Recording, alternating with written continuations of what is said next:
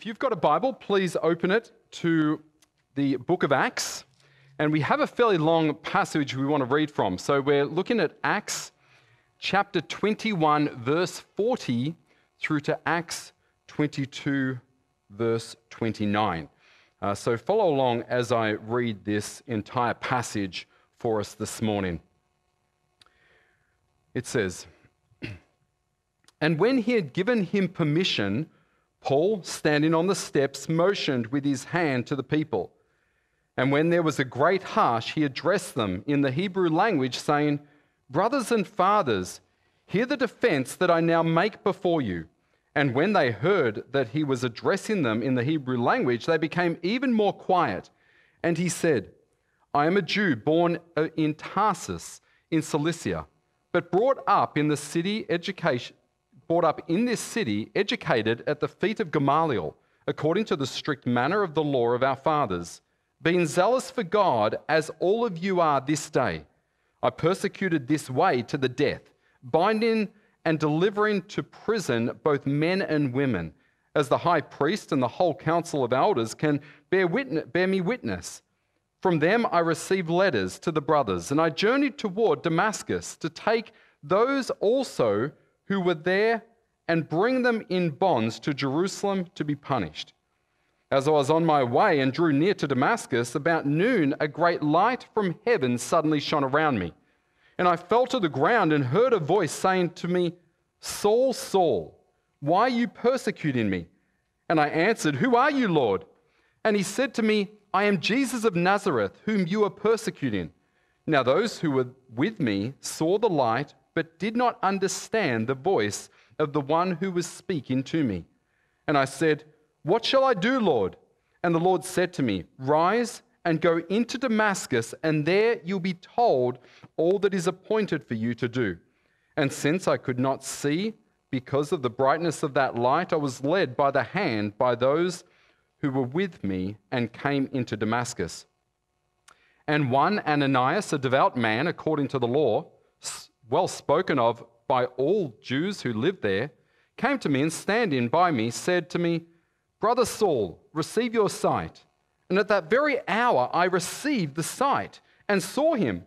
And he said, 'The God of our fathers appointed you to know his will, to see the righteous one, and to hear a voice from his mouth. For you will be a witness for him to everyone of what you have seen and heard. And now why do you wait? Rise and be baptized and wash away your sins, calling on his name.' When I had returned to Jerusalem and was praying in the temple, I fell into a trance and saw him saying to me, 'Make haste and get out of Jerusalem quickly, because they will not accept your testimony about me.' And I said, 'Lord, they themselves know that in one synagogue after another I imprisoned and beat those who believed in you. And when the blood of Stephen, your witness, was being shed, I myself was standing by and approving and watching over the garments of those who killed him.' And he said to me, 'Go, for I will send you far away to the Gentiles.' Up to this word they listened to him. Then they raised their voices and said, 'Away with such a fellow from the earth, for he should not be allowed to live.' And as they were shouting and throwing off their cloaks and flinging dust into the air, the tribune ordered him to be brought into the barracks, saying that he should be examined by flogging, to find out why they were shouting against him like this. But when they had stretched him out for the whips, Paul said to the centurion who was standing by, 'Is it lawful for you to flog a man who is a Roman citizen and uncondemned?'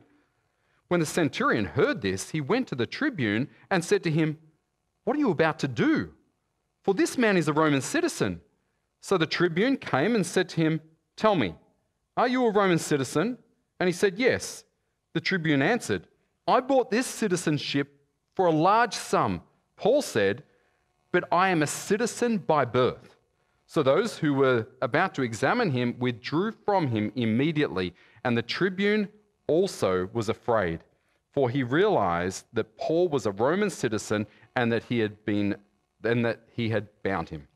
That's the word of the Lord. Let us just pray to the Lord for his enabling now. Our dear Lord and our God, Father, we are here to talk about Jesus. Lord, not just as a kind of historical figure that has no bearing on our life now, but yes, indeed, historical. But Lord, one who died and one who now lives. And Lord, it's Christ that we want lifted up. It's Christ that we want to draw all men to, for in him is life. And Lord, so I pray for your work of the Holy Spirit to be upon our hearts and upon our life now, that we would be encouraged in Jesus and that we would realize that he is our all in all. And for those outside of Christ, draw them to Jesus now, we pray.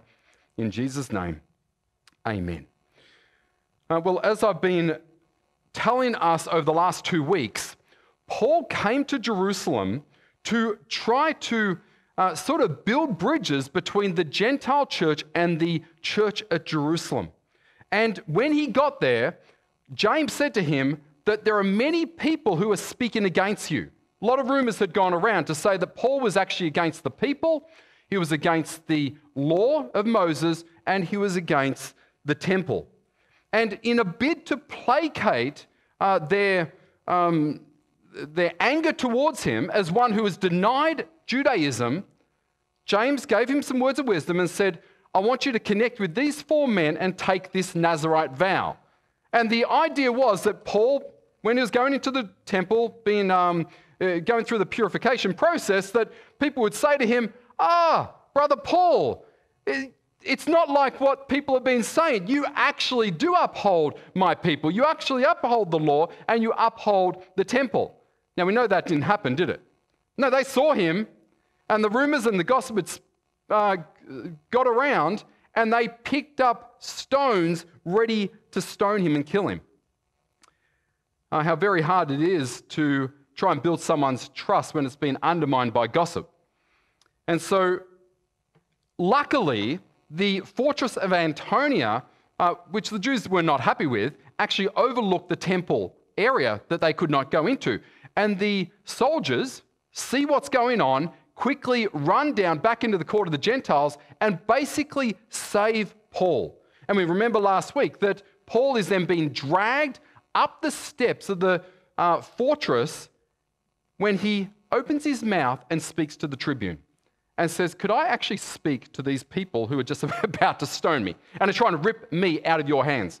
And look at verse 40, because it says, and when he had given him permission, tribune giving Paul permission, Paul, standing on the steps, motioned with his hand to the people. And when there was a great hush, just picture this, thousands of people, great hush, he addressed them in the Hebrew language, saying, brothers and fathers, hear the defense that I now make before you. And when they had heard that he was addressing them in the Hebrew language, they became even more quiet. And the question is, you've got an opportunity. What would you say if you're Paul? What would be your defense? What do you think Paul's going to say? Well, this is a Hebrew man. His Hebrew is impeccable. He is perhaps one of the most learned, one of the most wisest men ever to live.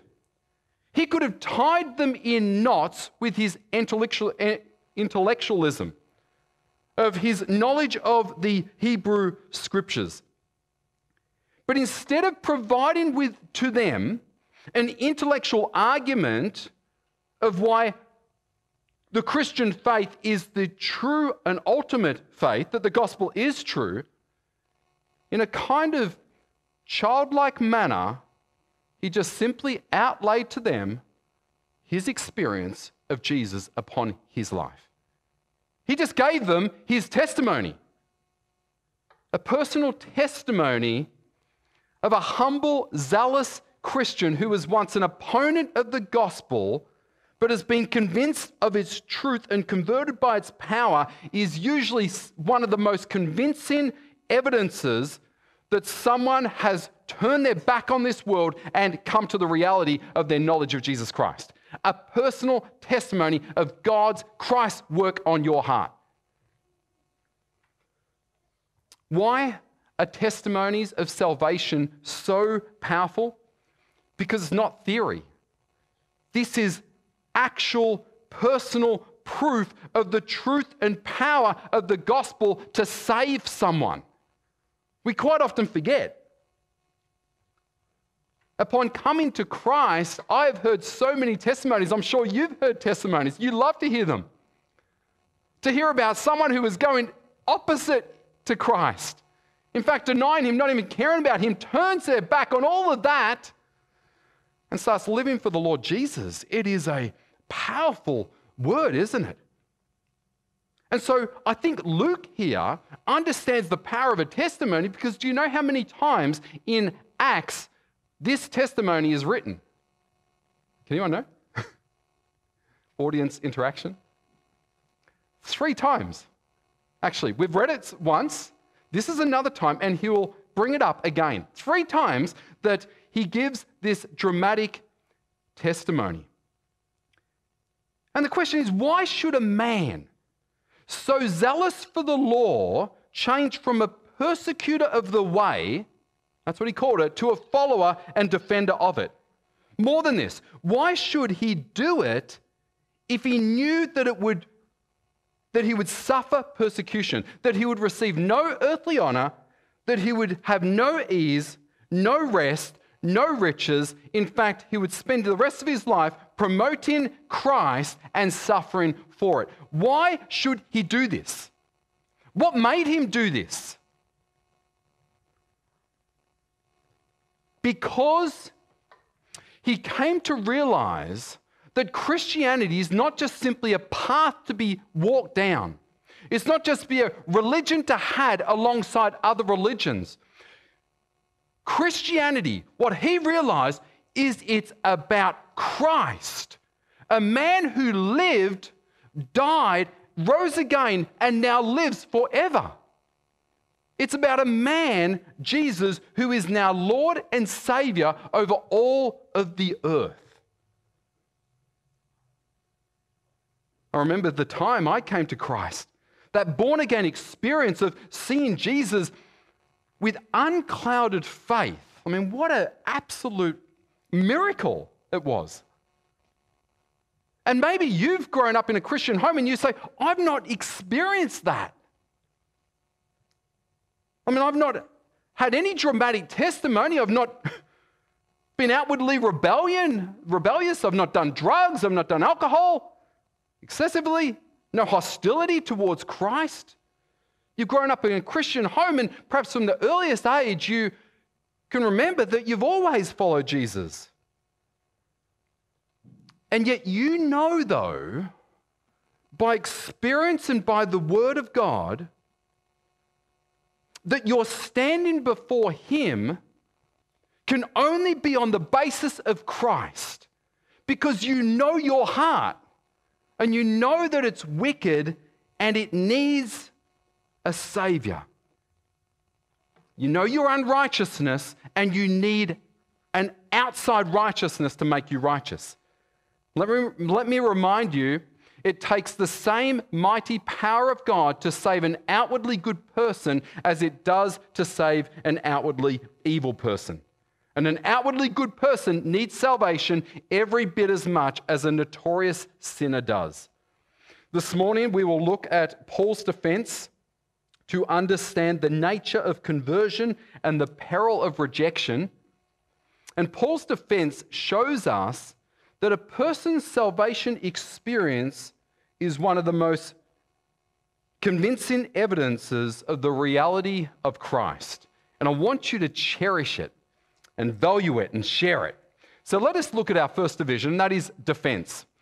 Defense. As we look at this, we need to understand what is at stake. It's not ultimately about Paul's experience. It's not ultimately about his viewpoint over and against someone else's viewpoint. It is all about establishing the truth, this is what he's doing, that Jesus is the Messiah and is alive and is the guiding Lord over Paul's life and our lives as well. That's the whole point of this. So the first thing I want you to notice under defense is his confession. Confession. So remember the charge that the the Jewish believers, non-believers, gave him, that he was against the people of God, the Jews. He was against the law of Moses, and he was against the temple. And he begins to show how closely aligned, or how much he values his Judaism and how closely aligned he was to it. He was brought up as a Jew. He was brought up more, in one sense, he was a more prestigious and pious Jew than all of those probably who were listening to him that day. He came from a strict Jewish family. In fact, he taught at the feet, or he was taught at the feet of Gamaliel, it says, according to the strict manner of the law. He talks about his zeal of Moses in here. He talks about his zeal for the law. He even says that I was so zealous that I persecuted, verse 4, this way to the death. And he refers, we know a little bit later, his reference to Stephen, that he was there when Stephen died, verse 7, or Acts 7. He even received letters from the high priest that he might go to Damascus to bind and deliver believers in Christ and bring them back to Jerusalem to try them for heresy. And he says, I was just as zealous for God as you guys are in trying to kill me right now. Why does Paul establish these credentials here? To show, if you want Jewishness, I've got it. I've got it all over you guys. He is doing this, and take this in, he is establishing the fact that you can be zealous for God and still be lost. You can have all the pretense of a follower of God and still be lost and not know it. Let's just delve a little bit deeper into this thought, because it's very important. If you've got a Bible, trust you have, turn to Philippians chapter 3. We were here some time ago. Turn Philippians chapter 3, verse 4. Paul is basically there giving his credentials as a Jew. And he says this in verses 4 to 6. Though I myself have reason for confidence in the flesh also. If anyone else thinks he has reason for confidence in the flesh, I have more. Circumcised on the 8th day, of the people of Israel, of the tribe of Benjamin, a Hebrew of Hebrews, as to the law, a Pharisee, as to zeal, a persecutor of the church, as to righteousness under the law, blameless. Before Paul came to Christ, he served God with immense zeal. And notice what he says at the end of verse 6. He actually thought he was blameless for it. It doesn't mean that he was not guilty. We know that everyone is guilty before God. Everyone has sinned and falls short of the glory of God. And in one sense, we all know that. But in his understanding, he is saying, I had no true sense of my guilt. I thought I was good with God. The only way this can occur, and it did so in the Jews' thinking and teaching, was that they underestimated God's demands and overestimated their own abilities. The only way you can do that, you've got to bring God down and you've got to rise you up. And so Paul is saying, if I could get to heaven by my righteousness, I had it. I was absolutely blameless. But we know he wasn't, and we know he was blind. So what would turn Paul around? What would turn Paul around from thinking, I've got this. I'm a worshiper of God. I'm a friend of God. What would do it? What would take him off the path of believing that he could get to heaven in his own good works? I mean, this is the real problem, isn't it? A number of weeks ago, I was with the AV guys, and we're out the back, and we're just talking about our pre-converted life. And Matt, you remember? We were sort of saying that I didn't realize I was so bad. I didn't realize sin was so great. I thought things were a bit off, but I didn't see it so bad. I thought I was okay. I didn't see the wickedness of this world. I thought I was, in one sense, acceptable. And maybe that's where you are. Maybe you think, I'm okay in this life. I'm all right. I'm not that bad. That's Paul. Okay? So he's basically saying, guys, thousands right there. You think you're going to get to heaven? I thought I was too, and I was absolutely blameless.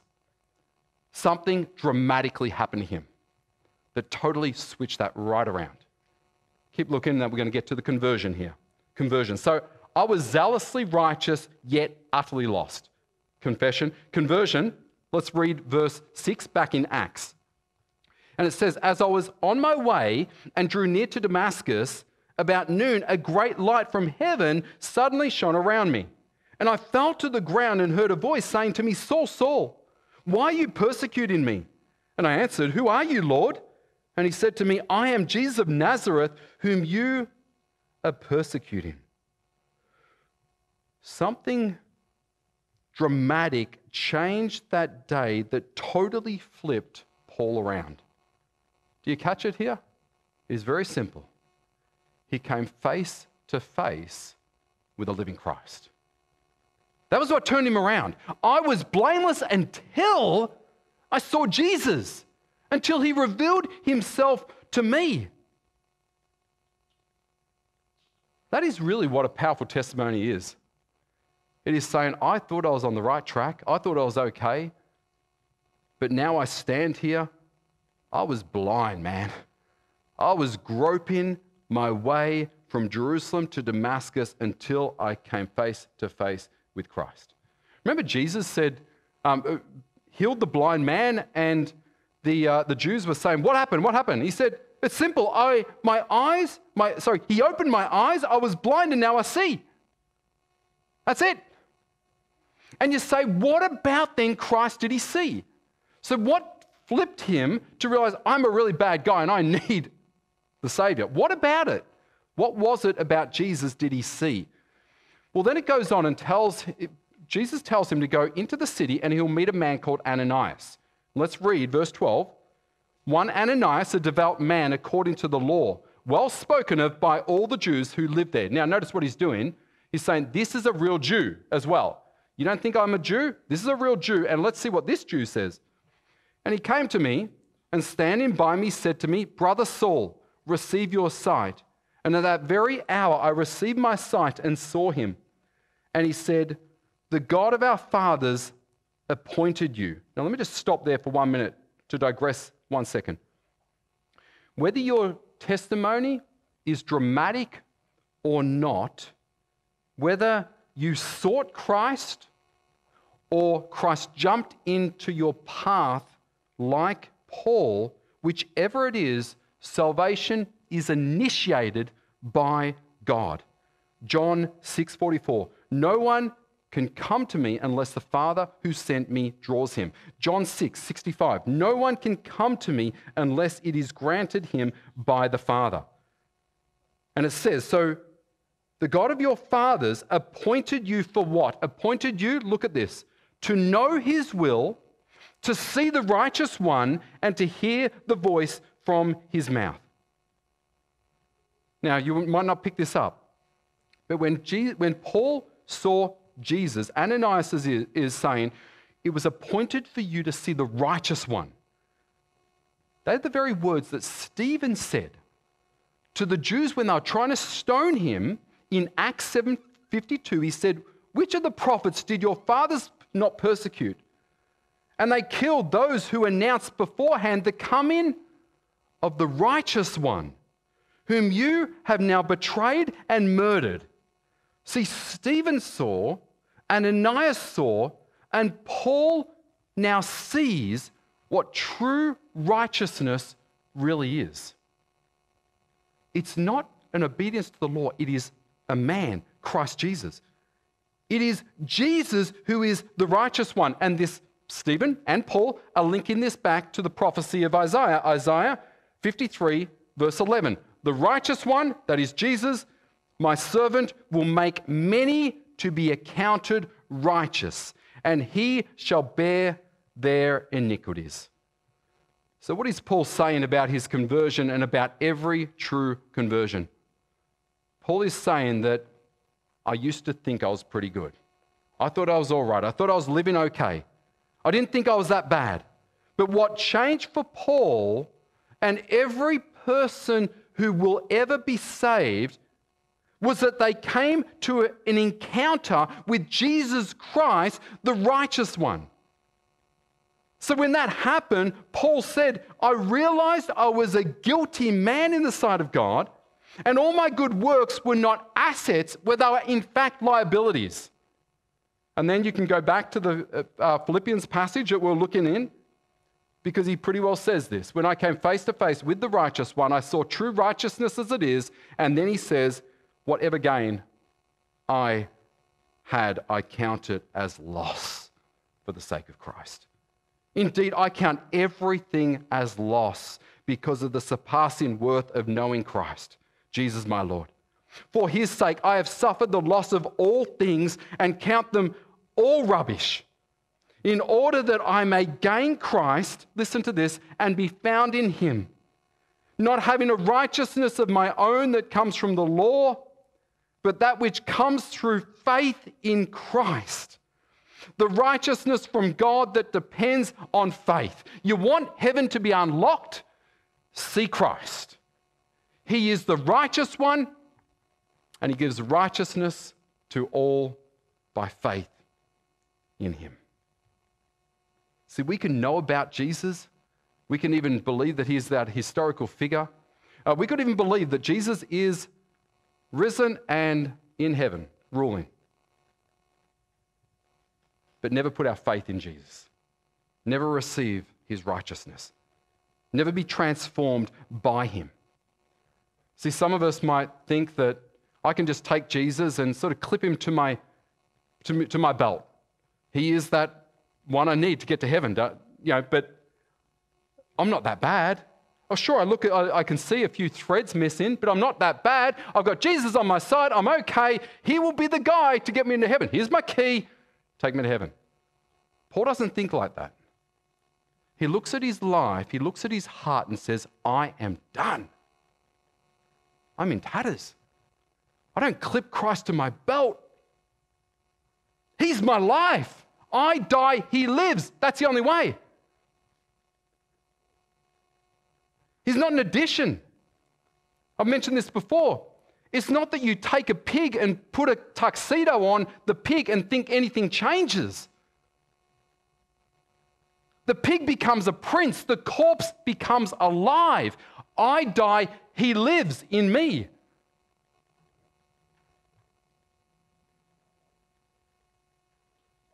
There's no power in a testimony that says, I've got Jesus, I'm going to heaven. There is power in a testimony that says, I was blind, now I see. I was dead, now I'm alive. That's the power that Paul sees here. And that's why he says in Galatians 2:20, I am crucified with Christ. It's no longer I who live, it's Christ who lives in me. And the life that I now live in the flesh, I live for faith in the Son of God, who loved me and gave himself for me. This upright, good, honorable, respectable Jewish man came to affirm, as Augustus Toplady did as he wrote, naked come to thee for dress. Helpless look to thee for grace. Foul I to the fountain fly, wash me, Saviour, or I die. And no wonder Ananias then says, what are you waiting for? Look at this, verse 16. What are you waiting for? Rise up and be baptized and wash your sins away, calling on his name. No wonder baptism is so integrally linked to coming to faith in Christ. Get up and show an outward affirmation that you are now his. That the old Paul doesn't live. The old Saul, now the Paul lives, the new one. And so he is then washed. I mean, this is remarkable for a Jew to do this. And now he's washed, he's baptized. So his confession is, zealous religion actually doesn't help. And the conversion, I saw Christ and lived, and now commission. And this is linked to Paul's conversion, is the Lord's commission of his life. Meaning Christ saved Paul for himself, and Paul knows it. See, Paul continues to tell the audience, verse 14, God our Father's appointed you to see the righteous one, for you will be a witness for him to everyone of what you have seen and heard. Now notice Paul doesn't say, whoa. I thought I was getting in for this for free. What's the deal? Like, you own my life now? You want to tell me what to do? Yes, because you're dead, remember? You now live. He bought you. You're his. He has a right over you. And your greatest joy is to do what he says, not to live as you like. Paul said, I understand. You are not your own. You were bought with a price, 1 Corinthians 6:19. And it's like the Isaiah take 2 scenario, Isaiah 6. Jesus says, or God says, whom shall I send? And Isaiah's got his hand up. Send me, send me. I want to go. I want to go and tell the nations about you, of what you've done for me. That's a little kid. Let me do it. Let me tell. And so after 3 years, we find in other parts of Scripture, he goes into Arabia, comes back to Jerusalem, and he thinks, I'm going to tell my brothers about Christ. They're going to believe me. They know I was a persecutor of the church. And he's there and he's wanted to tell them, and Jesus intervenes and says, don't do that. They're not going to believe you. Well, it must have been astounding for Paul to see this. Jesus, they know me. They know that what I was like. Surely they'll listen to me. I tell you what, just shows the hardness of the human heart. I'm sending you now to the Gentiles. With that call, Paul was understanding that coming to Christ is not a call to live, but it's a call to die. Die to myself. And we are not called necessarily to be missionaries like Paul, but neither are we called to live selfishly for ourselves while the nations perish in darkness. Let me address believers here and then unbelievers as we finish the text. Testimonies of true conversion are so powerful, but whether they are dramatic or whether they're not, they need to have 3 aspects to them. Notice he puts an acknowledgement of my utter sinfulness before God, renouncing personal merit before God. I've got to come to that perspective. It's a spiritual encounter, secondly, through the Word with the living Christ, that results in a total dependence upon his righteousness and not my own. Did you catch that? It's an encounter with Christ through his word. I am unrighteous, he is righteous. And thirdly, it's an acknowledgement of ownership by Christ of your life and a willingness to follow him. Paul's greatest defense of the gospel was to declare the transforming power of Jesus upon his life. His character, his thinking, everything changed. Starts with conversion, and then there are encounters every day as I'm in the Word of God. And I'm just being fed afresh by him. Changing my goals and aspirations and desires. It's a beautiful aspect of his grace. And maybe you're saying, man, I look at my conversion, that's like so long away. And when I give a testimony, it's like, back in college, we did this. And maybe you've sort of stepped away from walking with Christ for a bit. Christ is calling us back. He is our life. Where are you at? Have you lost your first love like the church of Ephesus in Revelations 2:4? Do you feel overwhelmed with the current situation and you're like a Martha trying to manage everything for Christ, and maybe you just need to sit at Jesus' feet and listen afresh to his words and see him? Love him again, trust him again, rest on him again, cherish him again. That's what Paul's asking us to do. So remember, believer, your testimony is so special. Tell it, cherish it, love it, but live it every day now. Let's just address unbelievers now, because we see a rejection. If you take it to the next point. Luke tells us, verse 22, up to this word, they listened to him. Then they raised their voices and said, away with such a fellow from the earth, for he should not be allowed to live. What is the word that set them off? Notice, up to this word. It says, I will send you far away to the Gentiles, Jesus says to Paul. See, they could listen to Paul's story as long as it's at arm's distance, but when it touched the inclusive love of the Gentiles, they shut him down. They didn't like it. Truth about Jesus as Savior was rejected because they loved their self-made religion and they wanted the Gentiles out of it. They didn't want them in. Anything but them. I guess the question for us is, what is the word for you? The word for them was Gentile. I don't want Gentiles in my life. What's the word for you, unbeliever? Is it simply sin? Is it repent? Sin, man, I'm not that bad. Is it repent? Is it purity? Is it commitment? Is it just simply Jesus? What is the word for you?